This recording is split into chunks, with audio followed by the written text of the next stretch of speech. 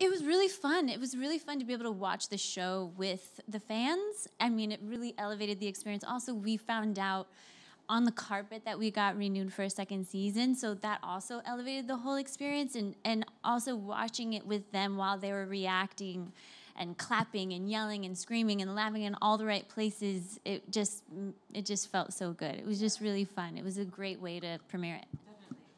And people know the Teen Titans, but this is kind of a spin-off of that, and it's much darker, right? Oh, it's definitely not Teen Titans. Yeah. This is Grown Up Titans. Yeah.